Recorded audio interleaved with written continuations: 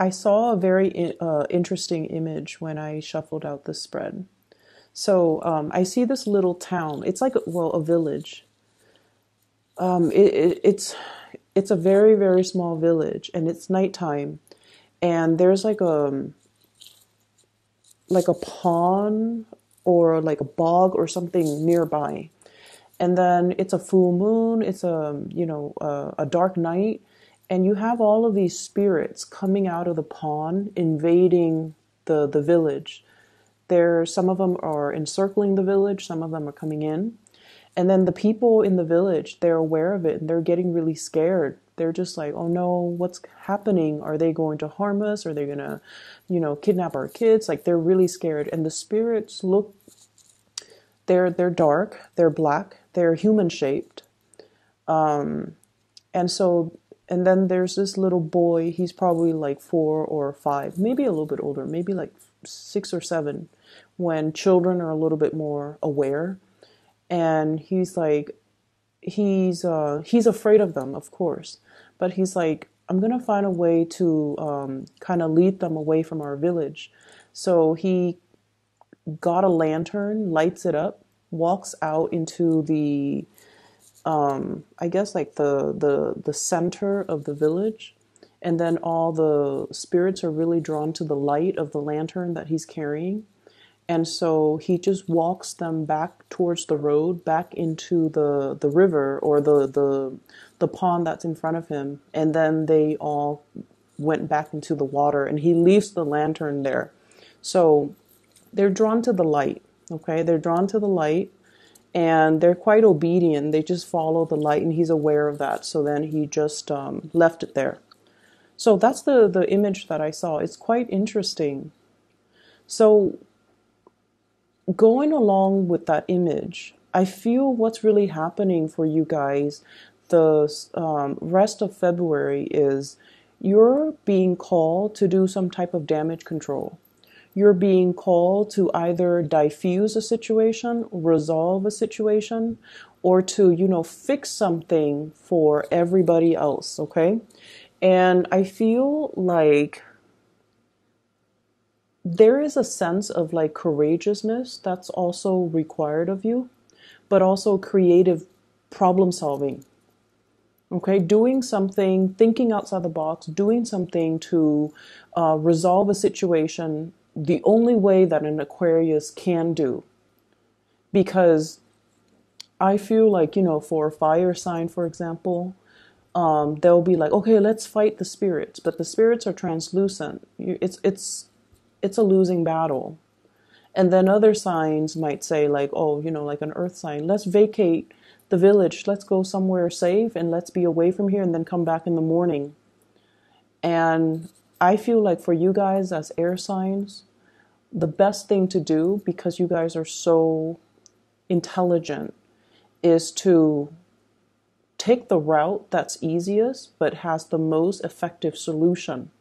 So I definitely see many of you stepping up, stepping into the limelight, and to be able to help others overcome. And I don't feel like you're just helping one person.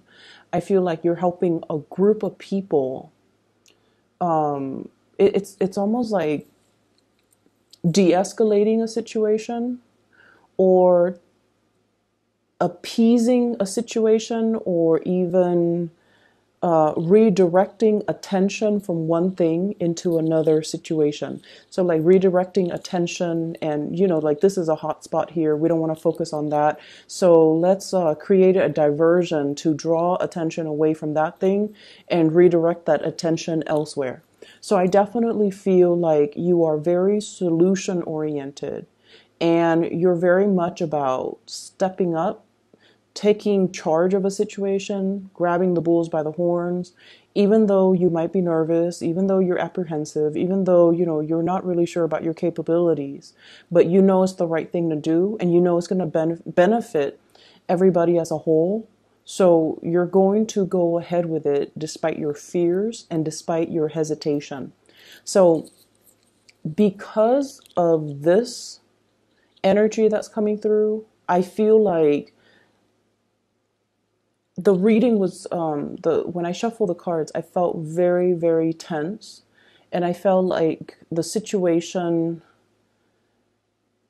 It's it seems like, the choices are very important this month, and it also feels like the energy around you is very, very tense, and it also feels like every decision that is made needs to be thoroughly thought out, but you don't really have the benefit of time on your side. So you kind of really need to trust your gut instincts and go with it rather than doubt yourself. Okay, trust your gut instincts, trust your intuition, and to be able to make decisions on the fly, like on the spot, because you trust your intuition. All right. So sometimes things that come to us, they don't really make sense completely, but there's something about it that you feel compelled to do it. And that compulsion, it is your spirit guide nudging you in the right direction. It is also your intuition. It is also your gut instincts, whatever you want to call it.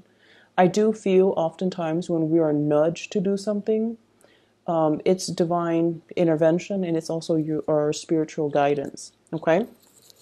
So, let's talk about some of the things that are coming through. We have an earth sign here, and usually when I see the page, this is the Princess of Pentacles or the Page of Pentacles. Usually when I see a page, I don't think of it as a person. It's more like, messages, delivery, and things like that, but this is definitely coming out as a person. So you have an earth sign, Taurus, Virgo, Capricorn. And I feel almost like this is a person that's very, very hard to please. Okay, very hard to please.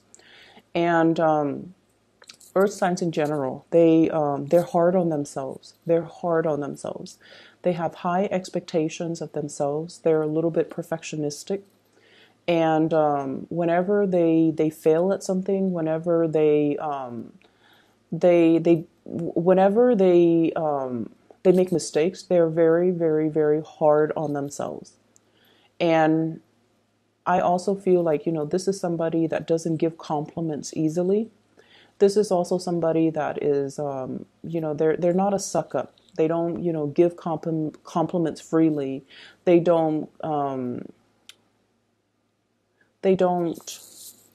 give of themselves freely. They give of themselves to others that deserve it, and they give of themselves to people that they love. So I feel like this is somebody that's really holding back. I also feel as well compliments are really hard to come by with this person. So like I'm getting it so strongly, I feel like I just need to repeat that. And then, so where does this person fit into, your energy? This is your energy, Aquarius. Six of Wands. You are very, very well regarded in your environment. Okay. So I feel like people take you very seriously. People come to you for advice. People see all the good work that you're doing. There is definitely some type of a major breakthrough or some type of a major escalation when it comes to your reputation. Okay. And so if you haven't been sure about like, am I doing, my job well, or how do other people see me? Especially if you're in a new environment, like does my supervisor like me? Do my coworkers like me? Especially if you are also thinking about leaving the work environment and you're just like, am I going to get a good letter of recommendation? Am I going to be recommended for further opportunities? You're in a position where you are highly, highly regarded. And a lot of people look up to you. They won't say it. They won't say that, you're great, you're amazing, I want to be like you. They're not going to do that. And the reason why they don't do that is because you guys are very aloof as well. And so I feel like other people find it hard to tell you, you're amazing, I want to be just like you, I wish I were smart like you. So they're not going to tell you that because they feel like you already know that. But I feel that you guys don't already know this. I feel like you have been dealing with quite a bit of self-doubt the past 2 months. Am I capable? Am I good enough? Am I attractive enough? like body image issues, competency issues, self-confidence. You have dealt with your fair share of it within the past 2 months. And I feel like this is moving away from that into this month in February. You have been shining really, really bright. You have been trying to kind of rebuild your reputation. Not that there's anything wrong with your reputation, but you've been taking yourself very, very seriously, doing things in a very serious manner to show others your capabilities, to show others your commitment, to show others what you're willing to do, to show others your work ethics, your hard work, your determination, all of those things. And it's very well received, but I feel almost like there's one person in particular that you're trying to please, this earth sign right here. And you don't know how they think of you, how they see you, how they feel about you. Okay? And I feel like you have done a lot of things to try to kind of like connect with this person. How do you feel about me? How do you think about me? What's going on with you? But I feel like they're holding back. It's almost like your light is too bright and they're not able to face it. You know how you stare at the sun and then it makes you squint your eyes? It's too much. And it could be damaging too to your retinas, right? So I feel like that's what's happening. And in due time, they're going to show you. Okay? In due time, they're going to show you that, yes, you're very special. Yes, you are, great. You're amazing. But I just feel like for right now, they're kind of moving things away. So they're kind of like not showing themselves, or they're purposely trying not to let you know.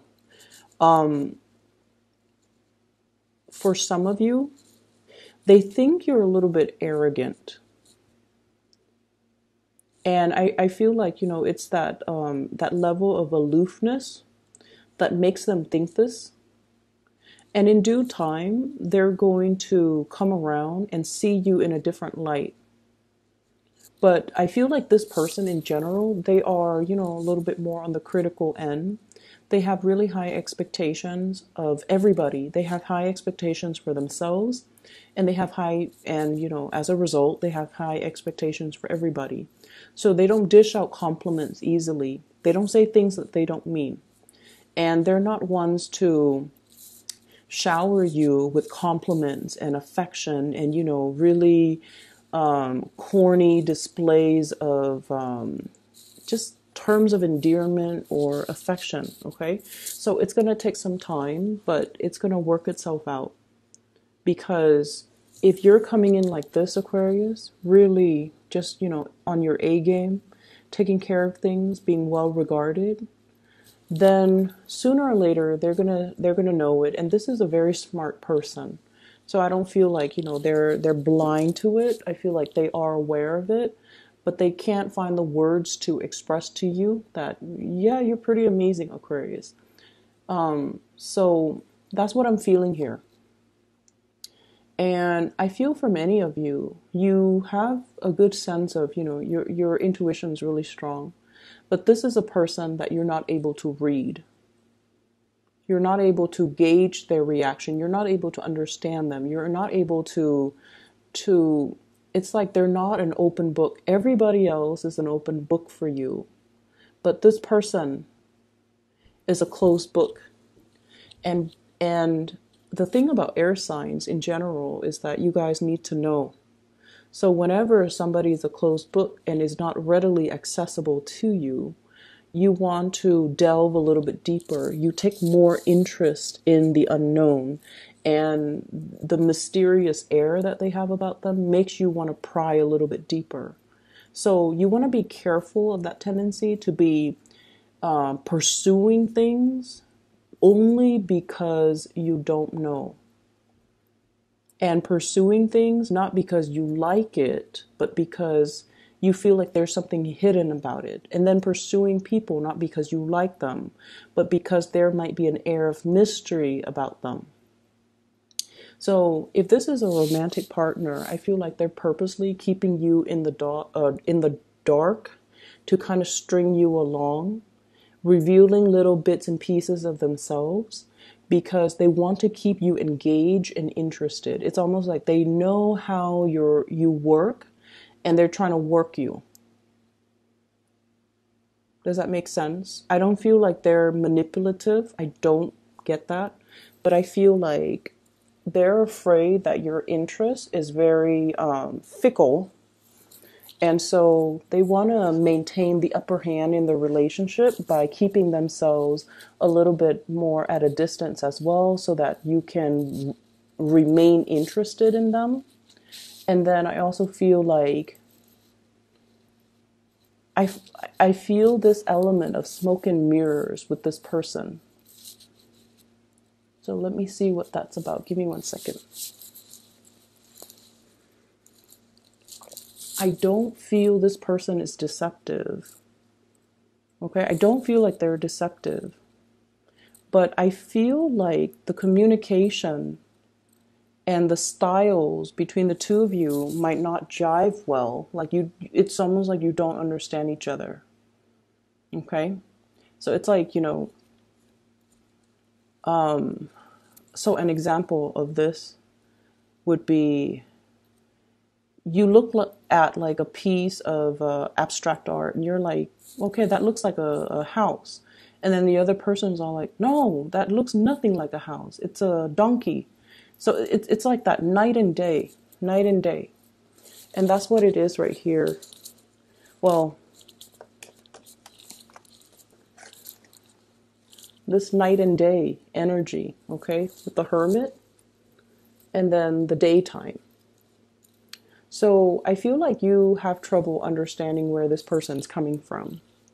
And I almost feel like you want to understand them a little bit more, but they keep retreating. They're very, very elusive. And I honestly feel like this person is kind of afraid of your energy. It's not that they're shy or intimidated. I don't feel that way. But I almost feel like you're bringing in for them a lot of awareness that they're not ready to handle or they're not ready to cope. Okay? To cope with. So for example, you know how, let's say you have a best friend, right? And best friends can be brutally honest with one another and you won't get mad at one another. Like your best friend so well that when she or he acts up, you can call them out on it, right? You can tell them like, stop being mean to your mom or stop being so defensive. I'm trying to give you good advice. Like you can say these really blunt things. We can say these really blunt things to the people that we love because the love is already established. So just imagine you're being very blunt to somebody when the love hasn't been established yet. So they see the things that you're saying as criticisms or as critiques of their personal beliefs or even as a critique of them. So I feel like that's what's happening there. It's very smoke and mirrors with this person because they're very, very afraid of criticism from you. And they don't really know how to approach you. They also don't really know how to reveal more of themselves. And that's why there's something like smoke and mirrors with this person. So I feel like for some of you, this is a boss, somebody whose opinion of you matters a great deal to you. For others, this might be like a crush or relationship partner who I feel like they look at you and they look at your capabilities and they look at your greatness and they don't feel like they have enough to give you. They don't feel like you being in a relationship with them is going to benefit you in any way. And so they're trying to better themselves to be on your level. And if this is somebody that doesn't really know how you feel about them, like you haven't told them, how you feel about them, or you're not in a relationship with them, they're just kind of floating around so like you could be interested in them, but you haven't really told them how you feel about them. They almost feel like they're not your equal match. Okay. And then for others, I feel like there's an element here about, you know, having a lot of suitors in you guys, Aquarius, have a lot of suitors in your environment, but none of them, like, it's almost like the people that do like you, they really, really adore you. But because it comes so easily, it's not exciting. It's not interesting. Okay, so I feel like you're longing for the chase. You're longing for a challenge. You're longing for the one person that is aloof, that is not revealing of themselves, or you're longing for the other person. It might have been like the one that got away. But I just feel like there's an energy here about, excuse me, there's an energy here about having a lot of people who are interested in you, but because it's so readily available and readily accessible, that it doesn't really capture your interest. And I can't even tell you, you know, like, don't take it for granted, or, you know, look at the people that's in front of you. I can't even tell you that, because, you know, the heart wants what it wants. And so I feel like some of you might be barking up the wrong tree when it comes to relationship partners, because you're willing to wait on somebody that might not be ready or might not ever be willing to give you, you know, the whole 9 yards. When in fact, there are a lot of people that are readily available to give you the whole 9 yards. Okay? So I will leave it at that.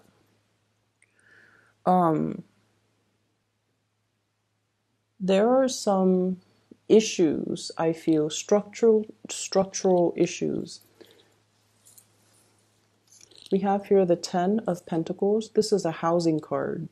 And the Tower, which is also a housing card, okay? So let me talk about this. I feel like there's going to be a lot of communication coming through regarding a housing situation. I see this, it's like a ping pong ball darting back and forth. So I feel like it's communication back and forth regarding some type of a housing situation. There could be structurally something wrong with it, or there could just be like annoyances or irritation or things that are really getting in the way when it comes to your living arrangement or your living space. For others of you, this could be in an office environment where they're like doing construction, they're remodeling, and there's a lot of noise and it interferes with your concentration. Or there could be like internal reshuffling when it comes to the chain of command, when it comes to who you have to report to, your responsibilities. Like from one day to the next, things just, it's like a major toss-up. Like I'm seeing almost this salad, lettuce, tomatoes, and everything tossed in the air. And God knows where it's going to land. So it's like from one day to the next, there's no stability. On the one hand, you guys really, really, really love unpredictable things. But on the other hand, you like to have things a certain way, and you also like to know what's going to happen. It's all a matter of wanting to control things. And I feel like this major toss-up, or these things that are happening, it's forcing you to be very flexible, okay? And it's forcing you to kind of like roll with the punches. And it's also forcing you as well to really need to be on your A game and to handle and navigate this energy. And you guys are actually very, very good at it. You don't like it, but you guys are very good at it. And so the moment you kind of relinquish control, the better it's going to get. You're going to start to see it almost like instantaneously. You know, when things are kind of like chaotic and disorderly around you, just close your eyes and just take a deep breath and just say, this is okay. You know, this is life. Please help me just get through it. And then you open your eyes and you're going to see things kind of like through a new lens. So I definitely see many of you coming in to be the person to fix a situation, to be a person to make decisions, like very firm, solid, quick acting types of decision to resolve problems, to stabilize a situation. It's almost like you guys are the binding force, the glue or the toolkit or the even the first aid kit, and you're doing a lot of damage control in your environment for other people. Okay, so it is going to be a little bit, just a little bit physically taxing. I see you running around. But I feel like mentally, it's going to be more mentally taxing than it is physically taxing, because you're going to make these decisions so fast and so swiftly that I don't even feel like you knew what you're capable of, and you are even aware of where the insights and the ability to problem solve, like where did it come from? You're not going to be able to know. And I'm telling you, you have some divine guidance that's coming through. It's your spirit guides trying to make the situation better for you. It's your spirit guide trying to show you how to be at the right place, at the right time, say the right things, so that you're very well regarded by everybody around you. You're able to troubleshoot, problem solve for other people, and do massive amounts of damage control. Okay? There's a lot of things coming out in this reading, so I know it's going to run a little bit longer. There is another image that I saw, and let me just relay that to you. So I see this train track. It's oval, so it's like a toy train. It's like circular, and so the train keeps going around and round and round and round in circle. And then this little kid comes and he changes the tracks. Okay, he adds like an additional length of track, and then he created like, more tracks. So he connects it into a different shape. And so as soon as he does that, rather than going around and around and around in circle, the train takes the new tracks and then it goes somewhere else. So I feel like that's the energy, or that's how powerful your actions are going to be for this month, where you are rerouting that energy into a different form. Okay? You're able to show other people. This is your card, Aquarius. Pouring out the water of knowledge to the rest of the world. Okay? It's like the water of life, allowing a situation to thrive, but also water of knowledge. You're sharing your knowledge and your skills and your expertise so that people are not stuck in their rut, in their patterns, in cyclical behaviors, or even karmic patterns, so that they can see a way out. So that they can see a way out. And so, with great powers come great responsibilities. I don't see any of you abusing this. I don't see that. I see that you're in a position where you really want to share with people. You're looking at them almost like you're looking at them not only as the person that they are right now, you're looking at everything that they've done in their past. You're looking at everything they're doing right now. You're looking at and even anticipating, or, being able to recognize what they're going to do in the future. And you're telling them, this isn't going to work. You need to do things a little bit differently. And you're going to show them a way out. You're going to show them a way to break these cycles. And then I also feel, the train might be you as well for some of you, where we have patterns and ways of doing, rigidity, and rigidity, like wanting to control a situation, wanting things to be a specific way. And the energy is going to be very disruptive for, the rest of February. And so it's really forcing you, Aquarius, be flexible, roll with the punches. Don't try to control a situation. Don't try to figure out how everything is going to fit. It's going to fit because the greater design is that it's meant to fit. Okay, so don't cling on to a situation and try to control things. Just be a little bit more free-flowing and go with the flow. Money looks really, really good for you guys for this, the rest of this month. What we have here is a major transition, the Death card, and the Ten of Pentacles, okay? Financial abundance, stability as well, and followed up by your card, the Wish card. I feel like for many of you, this is a really good indicator of karma, good karma, coming back home to roost, okay? And the reason why I say that, I feel like many of you have found like a life hack. It's making you do things very efficiently. It's making you do things like without a hitch, without problems. And what I have here is the Five of Swords, refusing to do things in a dishonorable way. And Aquarius, and that is why your good karma is coming back home to roost. So I see many of you working really, really hard. You could have taken an easy route to make a lot of money, swindle people, lie and cheat on people, and, you know, kind of like the used car salesman. Tell people that, you know, they're getting a really, really good car for a really cheap price, and then they drive it off the lot, and then it, you know, catches on fire, it smokes out, or it stops working, or whatever it is. You've had many opportunities in your lifetime to make a lot of money at the expense of, you know, your morality. But you didn't do that. You didn't do that. Many of you, and I feel like this is an Aquarian thing.